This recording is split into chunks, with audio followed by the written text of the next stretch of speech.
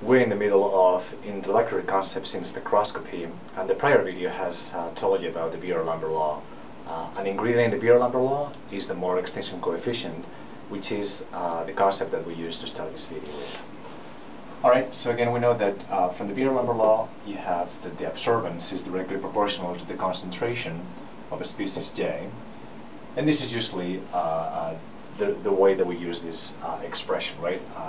We can measure the absorbance, if we have the molar extinction coefficient and the path length, then we can figure out what the concentration of a solute is, or an active species is.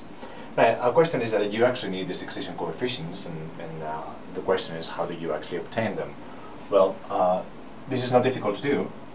You can imagine doing an experiment in which you take the spectra of the substance for a known concentration, say 1 molar of J, that's a known concentration, and then if you have a path length of 1 centimeter, then when you look at this expression, then the absorbance that you get out of the experiment, if this is 1 molar and the path length is 1 centimeter, would be exactly the molar extinction coefficient. Okay, this will be your epsilon molar to the minus 1 centimeter to the minus 1.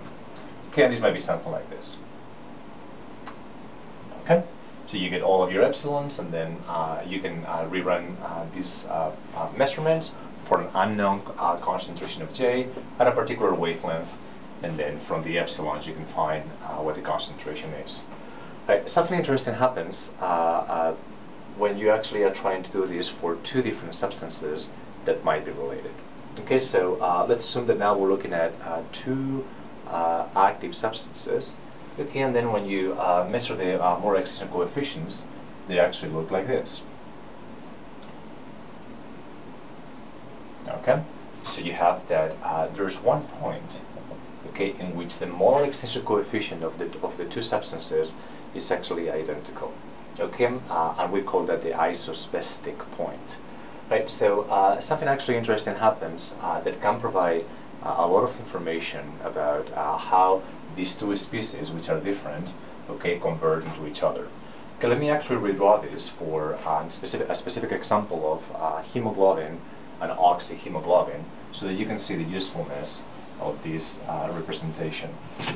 Okay, so again, we're going to now draw this a little larger. Okay, and we're going to be plotting lambda.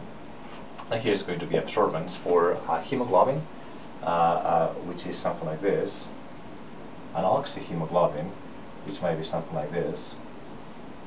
Okay, this is an exaggerated picture of how the spectra of hemoglobin and oxyhemoglobin look like.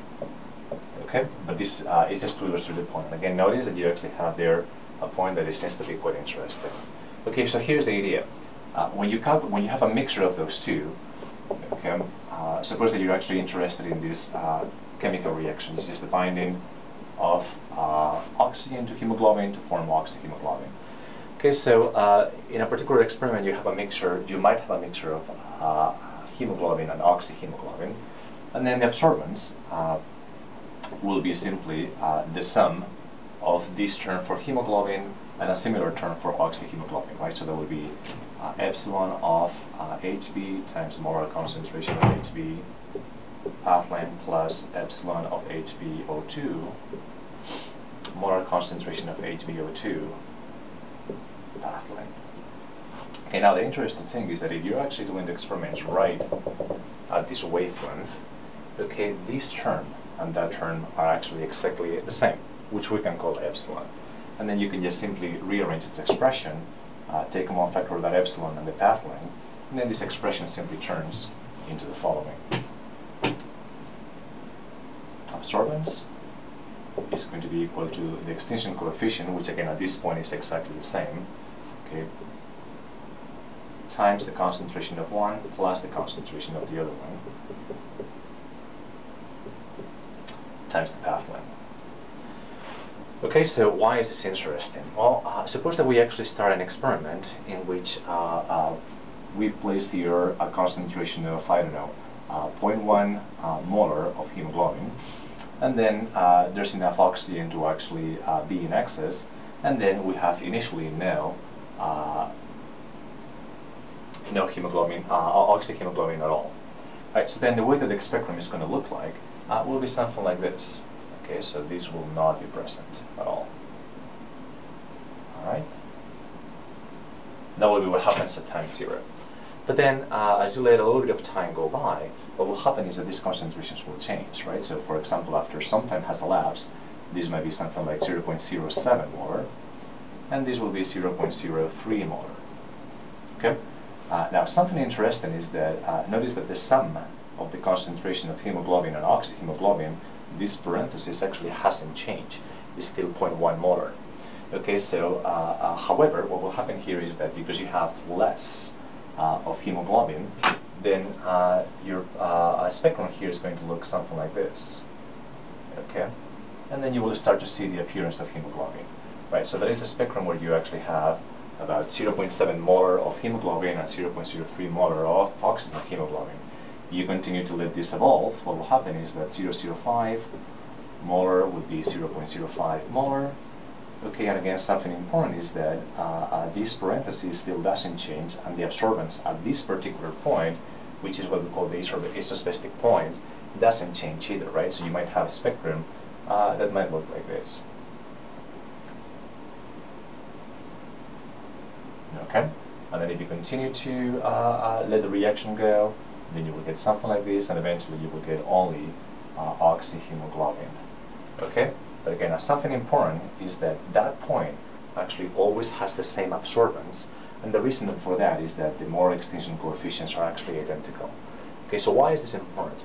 Well, this is important because it tells you the presence of an isosbestic point, the presence of this point in which the absorbance doesn't change as a function of time, tells you that these two things are actually directly related. That is the important thing. Okay, they're directly related. The mechanism directly converts hemoglobin into oxyhemoglobin without an intermediate step. Okay, why is this? Well, if there's an intermediate step where you form an intermediate I, it will no longer be true that the sum of the concentrations of hemoglobin and oxyhemoglobin at any time will be equal to 0.1 molar.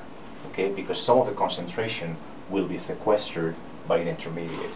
If that's the case, if the sum of the concentrations is not constant, right, if you actually have here an intermediate I whose molar extinction coefficient is different from that of hemoglobin and oxyhemoglobin, then you will no longer have an isosbestic point, and then the conclusion would be that hemoglobin and oxyhemoglobin are not directly related.